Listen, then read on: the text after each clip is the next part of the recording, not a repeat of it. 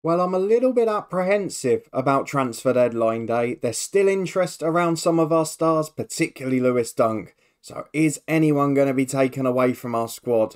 Let's go and find out, as well as getting our first European draw.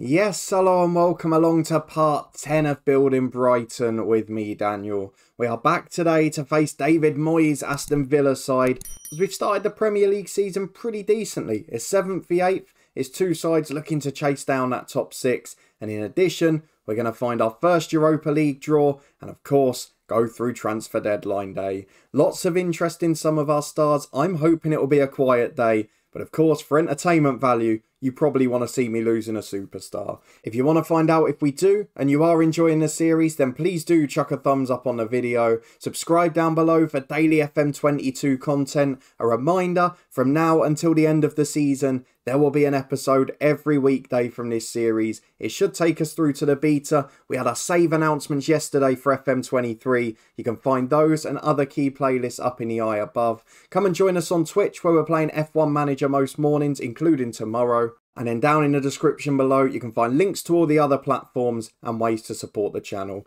Thank you so much for your incredible support, as we are back with 4 days left in the transfer window. 5 technically, because we're back a day early. We've got a Europa League draw later today. The first news, as you can see at the top of the screen, Alexis Mac Allister, one of the stars, he's picked up a knock and is out injured. And that might be more crucial than it looks, because if I show you the recent performances, he's been pivotal. You were with me for the Community Shield defeat, a disappointing game, but we competed with a top side. I don't think the same can be said against United, where it was a very comfortable win. United got 2 first half goals. We came back into it a bit, but I think I'd be lying if I said we looked like getting a result at any point. However, we've played against 2 of the sides expected to be out of that top 6 or 7 now, and we've beaten them both 2-0. And the reason I say Mac Allister's injury is important is because against Wolves, he was the match winner. 2 goals for him. Second one, delightful dinked finish from 20 yards. And he's almost catching Adeyemi in terms of current ability now too. A 2-0 win at Brentford as Karim got off the mark for the league season. And Mac Allister again wrapped up the victory with the 3rd goal of the season for him. He will miss this one though, and probably the cup tie too. Hopefully he's back after the international break for a big run of games up until the World Cup. Our squad is going to be tested through domestic games and through Europe. So I think the best thing to do is go and find out who we're facing in that one. The Europa League draw is coming up next, and I don't think we're going to be seeded near the top. Well, this is the moment we've been waiting for since that amazing FA Cup final, where thankfully we got Spurs, who just don't like winning trophies. Let's go and get to the group stage draw. We're seeded 3rd for it, so as long as we don't get a big boy in pot 2, I think we might be alright, because there's not going to be many big teams in pot 4, you wouldn't have thought. There's only one way to find out though. Let's draw the first 2 sets of teams and see which group we want to be in. Well, here we go, and with respect to them, I think groups B and F are considerably weaker than the rest. Young Boys and Dinamo Kiev in B, Slavia Prague and Ghent in F, I'd argue probably the weakest. There are some other groups though. I know we can't be in the Manchester United one, but if you look at the likes of Dortmund, yes, a great side, but then Rapid Vienna may be a winnable game. The same perhaps for Napoli and Red Star. So there are opportunities for us in some of these pots. There are some other big teams in pot 3 as well, it's got to be said. The likes of Lille from France, Galatasaray, Midtjylland behind my head, we'll know from our other save with Viborg. And in pot 4, the team to avoid is Getafe without doubt. So let's get through and see which group we're in. Please not Group A, it looks the group of death. Wolfsburg and Atletico Madrid, just avoid it. Midtjylland in there. Group B I wouldn't mind. It's Rosenborg. We can't be in C. D is a bit of a mixed bag because Milan are great. E the same with Dortmund. This is the one I want. If you give me this, I'd be confident we get through just based on those 2. It's Ludogorets, which means we're either with Benfica and Copenhagen or Napoli and Rangers. I thought we'd seen the back of Copenhagen after the last Viborg video. Have we? Yes, we have. We are in a group with Scottish side Rangers and Napoli. So if Goldson's still there, that'll be a bit of a reunion. And Balogun if he's still there in game as well. But you know what? Rangers is winnable. Napoli are a great side, but Rangers is winnable. It's all about pot 4 now. So let's draw the first 7 out and see who we're facing. Well, I was trying to leave a little suspense with 2 to go, but we've actually got our answer because the 2 teams left are Aberdeen and Dnipro, and Aberdeen can't be in a group with Rangers. So we will be facing the Ukrainian side in Pot H. It's a group we can get through in, and it's a group we can get third in. It's not the easiest, and we might not be able to rotate as much as we'd like, but I'd be disappointed if we're not at least in the Europa Conference after Christmas, and that arguably gives us a better chance at a trophy. So let's go and aim for third place in the Europa League group. We'll be back in a minute for Aston Villa before heading to deadline day.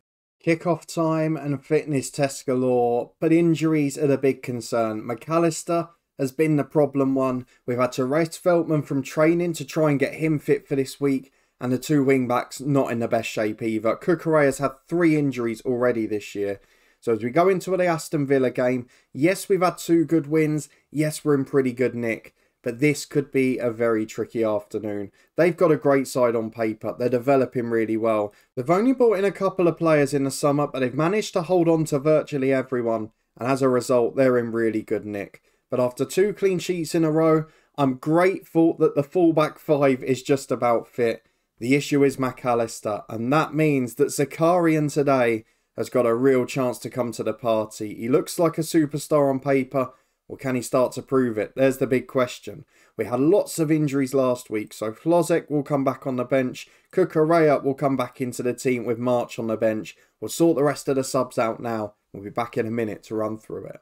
And there we go then. 2 changes to the starting 11. Is Cucurella back in on the left-hand side for March. Zakarian in for the injured McAllister. Big shoes to fill there. The rest of the team though. Sanchez in goal. We're sticking with him for now. Veltman, Dunk and Webster. Will it be Dunk's last game here? Tottenham still sniffing around. Lots of media stuff coming out. Conte getting involved himself now. Lamptey and Cucurella the wing-backs, with Berger settling in nicely alongside Basuma in centre mid. Zakarian and Trossard the 2 number 10s. And Adeyemi, fresh from his first goal of the season, is up front and looking for trouble today. Let's go and submit the team, get into the big match. Hopefully he can start to find his goal scoring form, and Zakarian can live up to McAllister's ability. Well, David Moyes in charge of Villa, and it is an 11 players that were all there at the start of the game, either at the club or out on loan. On the bench, not many new boys either. Couple coming back from loan. Vincent Janssen, one that joined, Bergstrom as well. But the rest of it is very familiar. So let's get through the dressing room. Let's tell the lads to keep it up. Go how you went last game and we'll be fine. We're going to be positive. We're going to be on the front foot. And hopefully we're going to have 3 more points. We're back with 8 minutes on the clock, and here come Villa, menacing down the right with Leon Bailey. Cutting in from that side, giving Cucurella early problems. Down to Danny Ings, it's a good effort. And it was destined for the top corner until Robert Sanchez intervened. Livakovic played well in that Community Shield, but Sanchez is holding his own so far. Of course, we're going to have to pick one for the league, one for Europe and Cups, as Trezeguet's into the box, beats his man easy. Good block in the end. Who was that? I think it was Sander Berger back there. It's a corner kick anyway. Going to be taken again by Buendia. A lot of early pressure on us. Basuma heads away at the front post. Can Adeyemi counter? We're not going to find out. Tottenham ahead at West Brom. The only early goal. We wouldn't mind getting one ourselves. But at the moment, Villa look more likely. We're back with 10 to half time. And Lewis Dunk, the wanted man, is playing out from the back. And maybe doing Spurs a favour here by making mistakes and trying to push down his own value. Trezeguet on the left, back to McGinn. Good challenge, Sander Berger. Veltman's clearance blocked. That is one of the worst goals we've let in my entire time at Brighton from open play. We have been very solid defensively when defending positions like that for the most part. And that is absolutely awful. A mistake to give the ball away. A mistake to allow the cross in. And a mistake to not clear it. 1-0 down at half time. Based on the stats, you'd think it's a smash and grab. We're going to tell the lads we're not happy because the way we conceded is poor. We've got most motivated, but we're not creating chances. And that's the difference without McAllister. I wonder which subs we're going to go for first. I might even gamble on 2 up front. We've had that weird glitch again on the latest score screen there. It said 1-1, Cucurella 47th minute. Definitely didn't happen. But on the right-hand side, we've got it with Lamptey. It's a glitch we've seen 3 or 4 times this year in episodes. As Berger gets the ball to Trossard, Cucurella overlapping. Maybe he can assist one. Into Adeyemi. It's a good block from Mings. He's just not quite found his touch this year yet. And he's not really had much service for the most part. As Trossard into Berger. It's saved to Zakarian. I did not expect him to pop up with a header to score a goal. Sander Berge causing chaos from set pieces is part of the reason we opted for him in the middle. But Zakarian, 5 foot what? Oh, he's 6'1" in fairness. I take it back. Zakarian, you are a lifesaver. And with just under 25 to go, I'm going to think about changes in a minute. And I'm almost getting to the stage now where I think, do I go Hlozek for Adeyemi? Because he's that far out of form. I know he scored last game, but it's his only one. And he's not rising to the season so far. As Webster finds Dunk, do not give it away again. Just give us the lead, calm us down. Veltman goes wide to Lamptey, inside to Zakarian, lovely football. Great switch to Cucurella, who's unmarked. Gets into the box, Cash closes him. Across to Adeyemi. Why did I doubt the man? I'm sorry, Karim. I'm sorry. I knew you were going to score. 2-1, he's staying on. That's a brilliant goal as well. First tired legs of the day. Tariq Lamptey on the right-hand side. But lo and behold, we've got a proper sub this year. Kelvin comes on. Happened in most games, to be honest. And he's helped to shore things up. So we're going to leave him for 5 more minutes. And then we'll look at the last 2. I'm looking in midfield at Berger and Basuma. Maybe someone we've got to protect. Basuma will be travelling a long way for international duty. Trossard in the 10. He's looking a little bit fatigued. So we'll give it 5 more. I'm not worried about big run-outs at the minute, because everyone's going to get their chance once we go to 2 a week. As Trossard puts the corner into the back post to Berger. He's straight at Martinez again. But from set pieces, that boy's made such a difference. You can see it every single time. Trezeguet on the left goes back to target. Chips downfield. Kelven's there. Lovely play to mop up and find Veltman. Basuma gives it to Berger and Trossard. Through to Adeyemi. Can he add to his tally? Oh, that's a glorious goal. Glorious strike. 35, 40 yards out. 30 is not enough from the commentary there. Adeyemi makes it 3-1. That is an absolutely super goal. We're going to bring on Taylor Richards for the tired Trossard. And then in midfield, I've only really got Jacob Murder. So do I maybe drop back someone like Hlozek? Do I bring on another centre-half? I think I'm going to protect Cucurella. And I know it seems a silly sub, but he's got injured late on in nearly every game he started. So Solly March will come on for him. And for 10 minutes, we'll just try and see things out. Hopefully protect people from injuries and have a full complement after the internationals.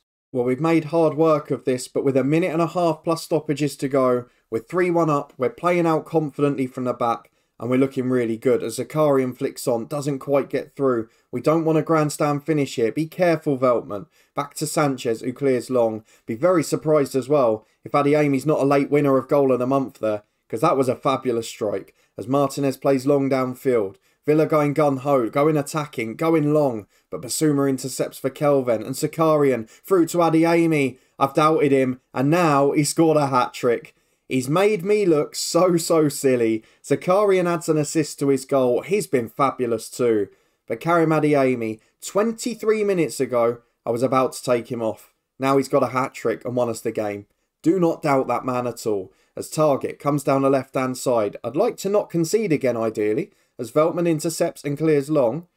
Big ball down the right. Mings will get there. And I might just drop to balanced in a minute. Try and shore things up. Make sure we don't concede again. Goal difference could be crucial this year as Konza comes forward. Completely unmarked. I'm not happy with that. Buendia through to Ings. That's frustrating. Thankfully, it's over the bar. Should have scored. Sanchez covered it. It's 4-1. Probably flatters us slightly. And I just saw Leicester beat Manchester United. Finished in the top 4 last season, don't forget. Leicester, I'm pretty sure, are in the Champions League. But we've played really well. We've deservedly won. Yes, 4 is a little bit of a stretch. But with Adeyemi, any scoreline is possible. Here it is. Transfer deadline day. There is one player I am keen on signing. And it's the one below us. He's just been transfer listed. He's on a tiny wage. And he's agreeing to join us for a pretty minute one. That is Oro Mangala, a 24-year-old Belgian midfielder from Stuttgart.